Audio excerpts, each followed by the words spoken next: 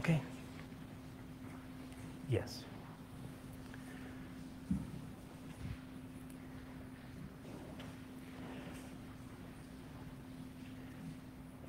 I am resurrection and I am life, says the Lord. Whoever has faith in me shall have life, even though he die. And everyone who has life and has committed himself to me in faith shall not die forever. As for me, I know that my Redeemer lives, and that at the last he will stand upon the earth. After my awakening, he will raise me up, and in my body I shall see God. I myself shall see, and my eyes behold him who is my friend and not a stranger. For none of us has life in himself, and none becomes his own master when he dies. For if we die, we are alive in the Lord. Or if we live, we are alive in the Lord. And if we die, we die in the Lord. So then, whether we live or we die, we are the Lord's possession. Happy from now on are those who die in the Lord. So the Spirit says, for they rest from their labor. The Lord be with you. Let us pray. O God of grace and glory, we remember before you this day our brother Gordon. We thank you for giving him to us, his family and friends, to know and to love as a companion on our earthly pilgrimage. In your boundless compassion, console us who mourn, and give us faith to see in death the gate of eternal life, so that in quiet confidence we may continue our course on earth until by your call we are reunited with those who have gone before. Through Jesus Christ our Lord. Amen. Would you please be seated?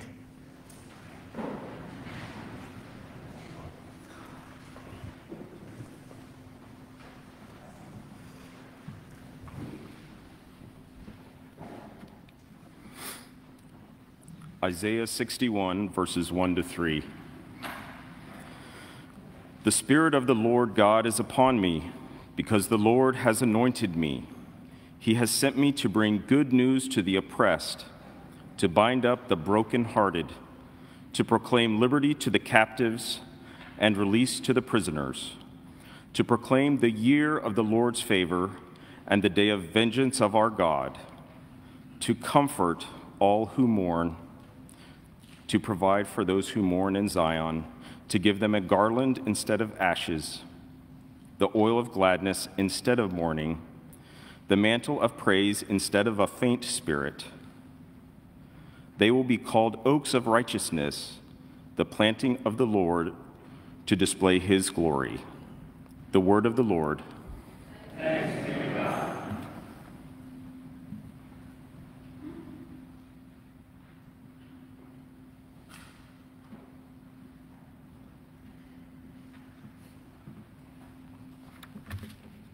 Good morning. God is our refuge and strength, very present help in trouble. Therefore we will not fear, though the earth be moved, and though the mountains be toppled beneath the depths of the sea. Though its waters rage and foam, and through the mountains tremble at its tumult. The Lord our host is with us, the God of Jacob is our stronghold. There is a river whose streams make glad the city of God, the holy habitation of the Most High. God is in the midst of her. She shall not be overthrown. God shall help her at the break of day. The nations make much ado, and the kingdoms are shaken. God has spoken, and the earth shall melt away. The Lord of hosts is with us, and the God of Jacob is our stronghold. Come now and look upon the works of the Lord, what awesome things he has done on earth. It is he who makes wars to cease all the world. He breaks thunder and shakes the spirit and burns the shield with fire.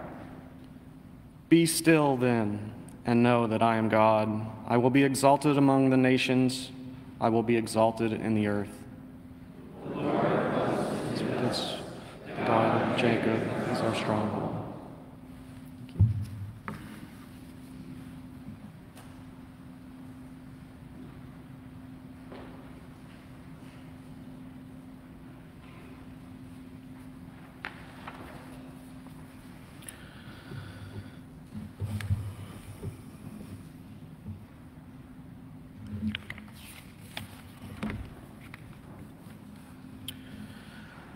So we do not lose heart. Even though our outer nature is wasting away, our inner nature is being renewed day by day. For this slight, momentary affliction is preparing us for an eternal weight of glory beyond all measure. Because we look not at what can be seen, but at what cannot be seen. For what can be seen is temporary, but what cannot be seen is eternal. For we know that if the earthly tent we live in is destroyed, we have a building from God, a house not made with hands, eternal in the heavens. For in this tent we groan, longing to be clothed with our heavenly dwelling. If indeed we have taken it off, we will not be found naked. For while we are still in this tent, we groan under our burden, because we wish not to be unclothed, but to be further clothed, so that what is mortal may be swallowed up by life. He who has prepared us for this very thing is God, who has given us the Spirit as a guarantee. So we are always confident, even though we know that while we're at home in the body, we are away from the Lord. For we walk by faith, not by sight. Yes, we do have confidence, and we would rather be away from the body and at home with the Lord. So whether we are at home or away, we make it our aim to please Him. And the word of the Lord. Thanks be to God.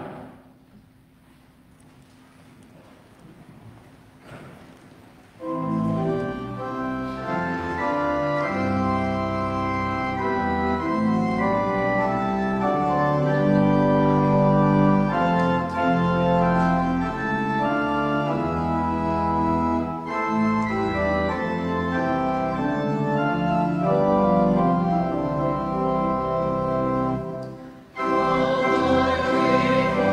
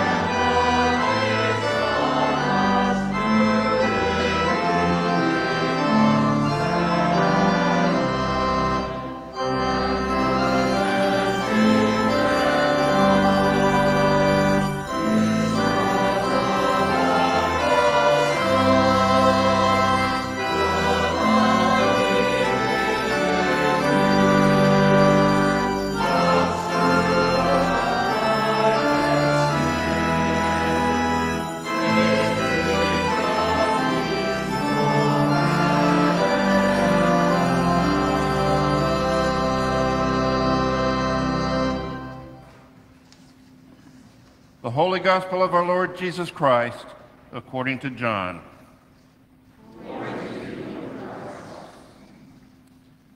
Martha said to Jesus, "Lord, if you had been here, my brother would not have died. But even now I know that God will give you whatever you ask of him." Jesus said to her, "Your brother will rise again." Martha said to him, "I know that he will rise again in the resurrection on the last day." Jesus said to her, "I am the resurrection and the life. Those who believe in me, even though they die, will live. And everyone who lives and believes in me will never die. Do you believe this?" She said to him, "Yes, Lord. I believe that you are the Messiah, the Son of God, the one coming into the world." The Gospel of the Lord. Praise to you, Lord Christ.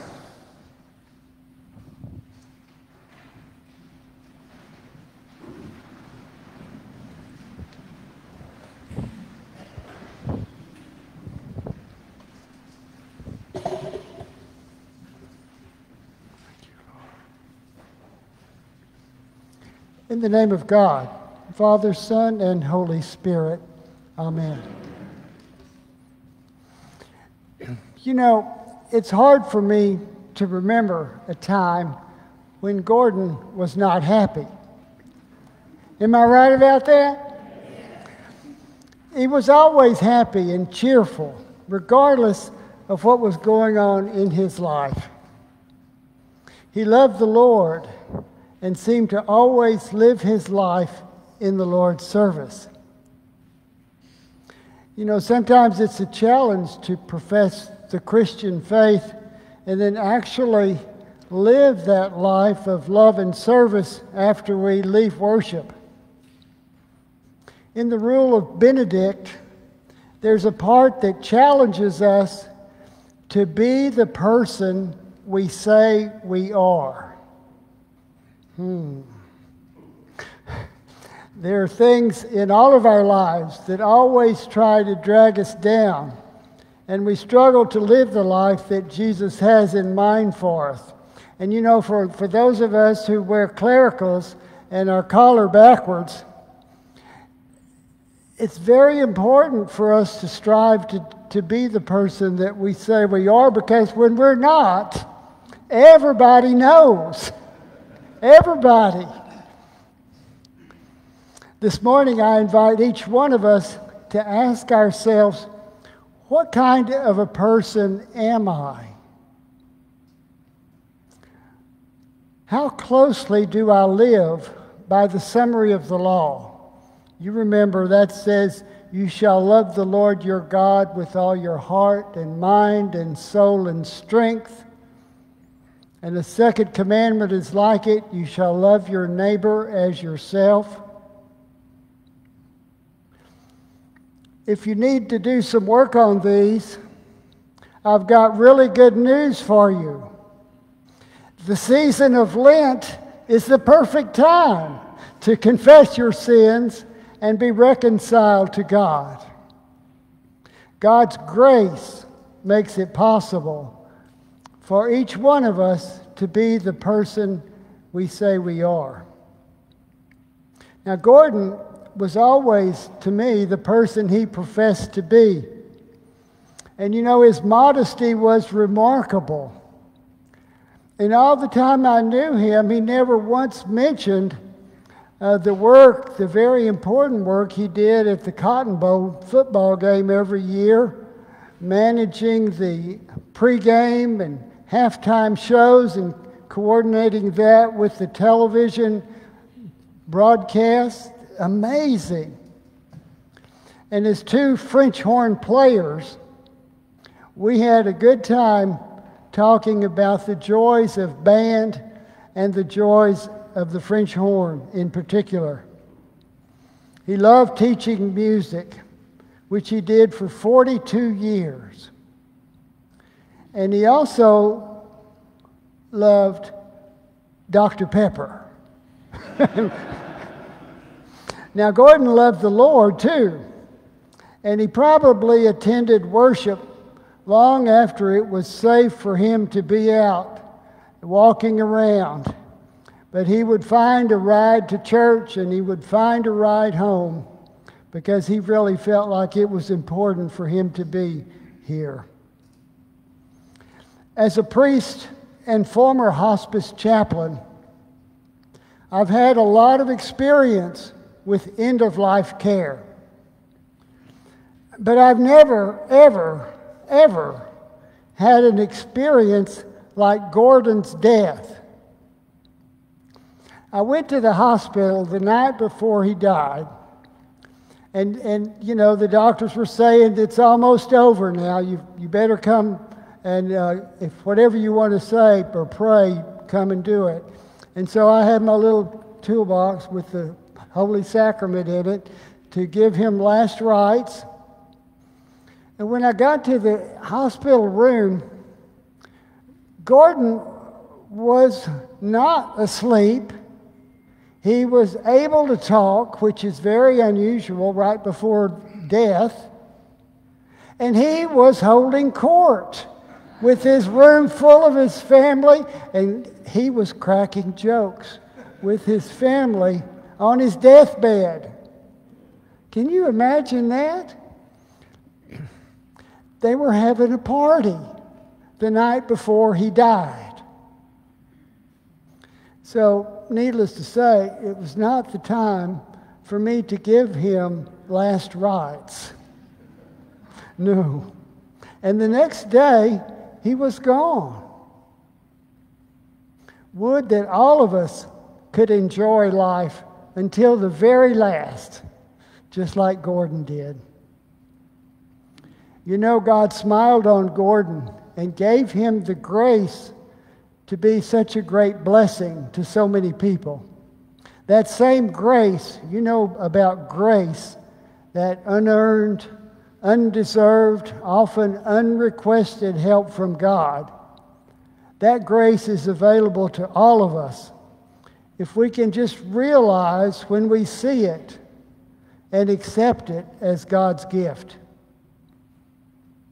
May God's grace enable all of us to live the life that God has in mind for us. May we bless, worship, and praise Him each and every day. And then, like Gordon, we can be grateful for the blessings that God gives us until we receive the greatest blessing of all, eternal life in the dwelling place that God created just for you and me.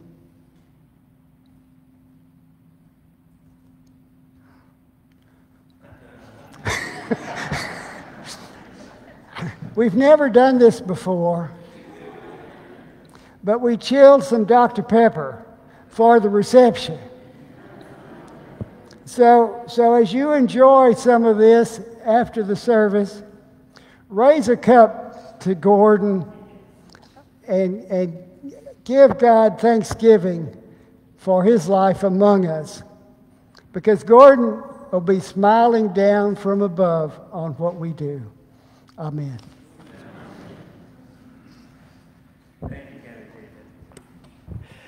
Yes, afterwards we get to raise a Dr. Pepper in celebration.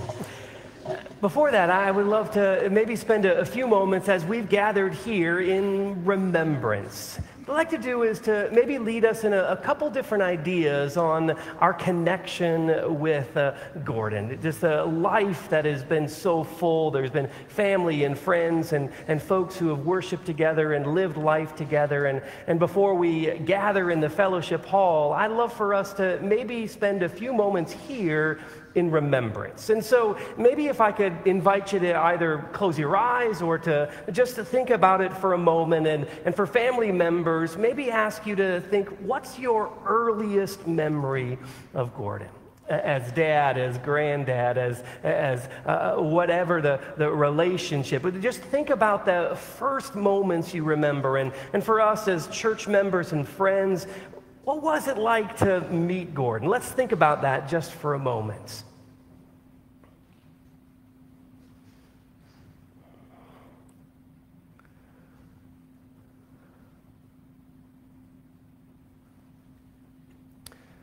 Lord, God, thank you for introductions. As we meet people on this earthly pilgrimage, we are so blessed by relationship.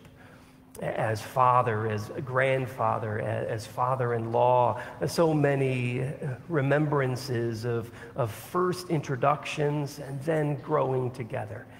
And to meet somebody at a church or a function in our community, we see something special, and we are so grateful for those introductions. And then for those times where we can even grow more and more in relationship, maybe I'd love for you to think about this. Well, what one memory do you most hold dear about Gordon? Maybe it was something that he said to you. Maybe it was an experience you shared together, a laugh, something. Let's just think about a moment or two where we will say, thank you, Lord, for that incredible time together.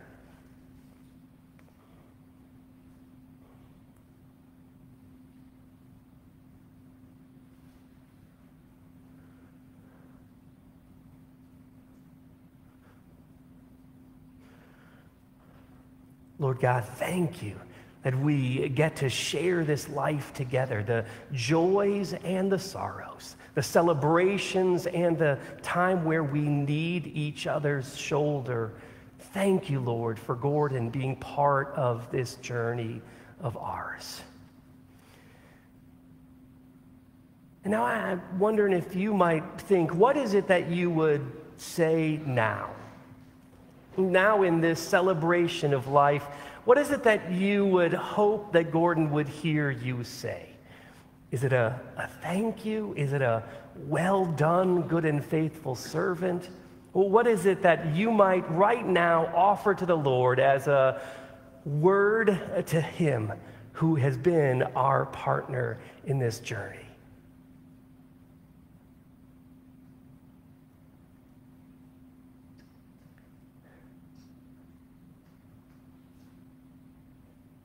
Oh, there's so much to say, Lord, about Gordon. Thank you. Thank you for those ways that we can share an incredible memory and to know that we had been loved, and in fellowship we have journeyed. So we say, thank you, Gordon. And now maybe we have one last time of thinking, and maybe this is in preparation because this service finds all of its meaning in the resurrection, that Christ will bring us together in glory. And so there will be a reuniting with Gordon. So maybe you think about what it is that you would like to say to him as we will join together again. What is it that you say as you will be reintroduced to Gordon in an eternal nature? Think about those words for a moment.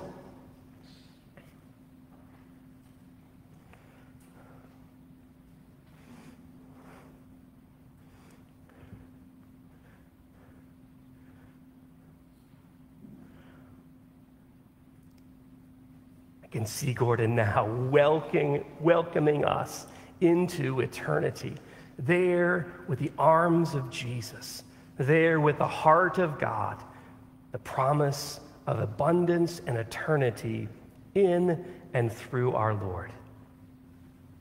Father God, we thank you for Gordon. Thank you for all that he's meant to us. And we look forward to them reuniting in eternity. Amen and amen.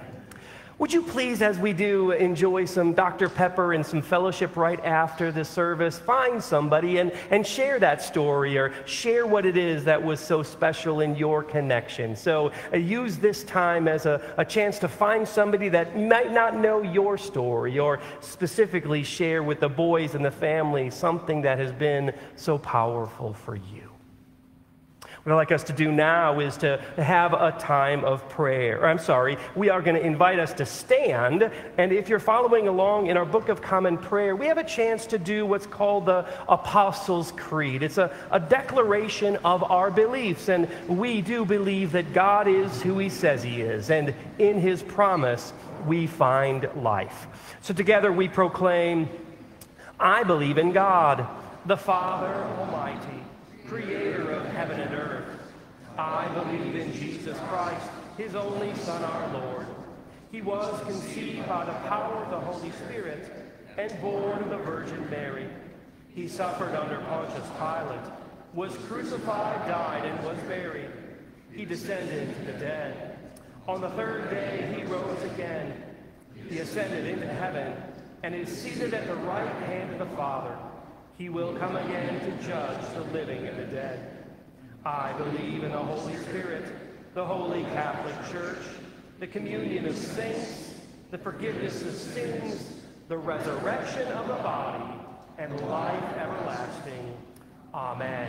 May I now invite you to be seated or to kneel as you prefer, as we do spend some moments in prayer.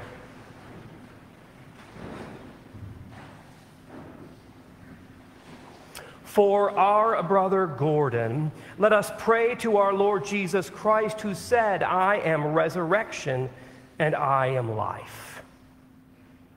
Lord, you consoled Martha and Mary in their distress. Draw near to us who mourn for Gordon and dry the tears of those who weep. Hear us, Lord. You wept at the grave of Lazarus, your friend. Comfort us in our sorrow. Hear us, Lord. You raise the dead to life. Give to our brother eternal life. You promised paradise to the thief who repented. Bring our brother to the joys of heaven. Hear us, Lord. Our brother was washed in baptism and anointed with the Holy Spirit. Give him fellowship with all your saints. Hear us, Lord. He was nourished with your body and blood. Grant him a place at the table in your heavenly kingdom. Hear us, Lord. Comfort us in our sorrow at the death of our brother. Let our faith be our consolation and eternal life our hope. Lord Jesus Christ, we commend to you our brother Gordon, who was reborn by water and the Spirit in holy baptism. Grant that his death may recall to us your victory over death and be an occasion for us to renew our trust in your Father's love. Give us, we pray, the faith to follow where you have led the way and where you live and reign with the Father and the Holy Spirit to the ages of ages. Amen. I invite you to stand as you're able. In a moment, I will share the peace, and I will have you respond back to me, but then find someone close to you to share peace, especially in a moment like this where we celebrate life, but we recognize how fragile and short life is. We find peace not in ourselves or in the circumstances of the world, but we find it in Jesus Christ. And that peace is what we breathe in and we breathe out. The peace of the Lord be always with you. Would you please share God's peace with someone close to you this day?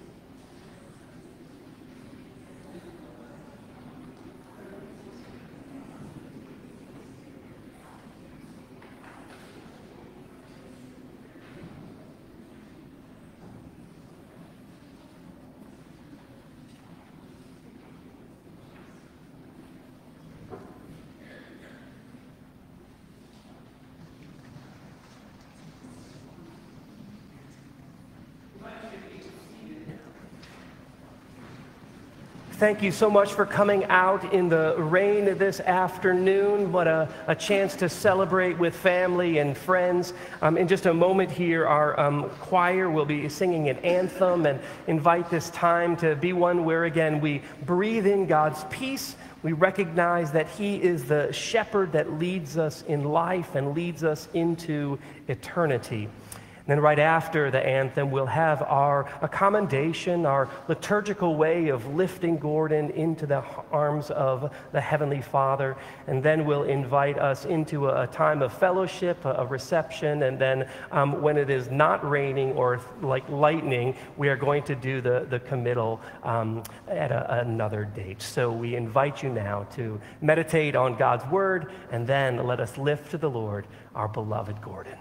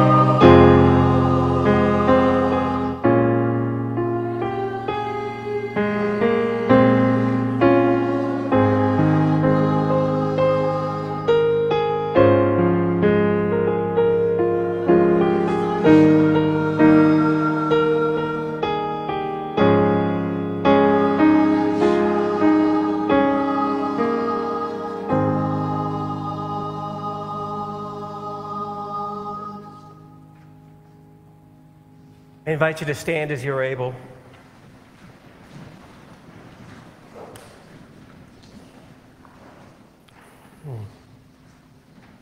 Give rest, O Christ, to your servant with your saints, where sorrow and pain are no more, neither sighing, but life everlasting.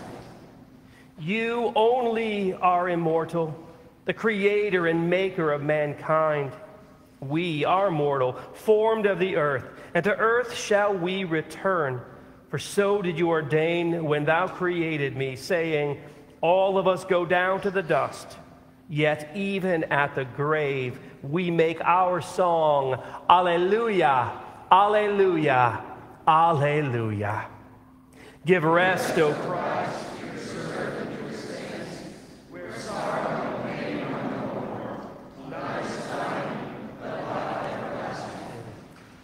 Now into your hands, O merciful Savior, we commend your servant Gordon. Acknowledge, we humbly beseech you, a sheep of your own fold, a lamb of your own flock, a sinner of your own redeeming.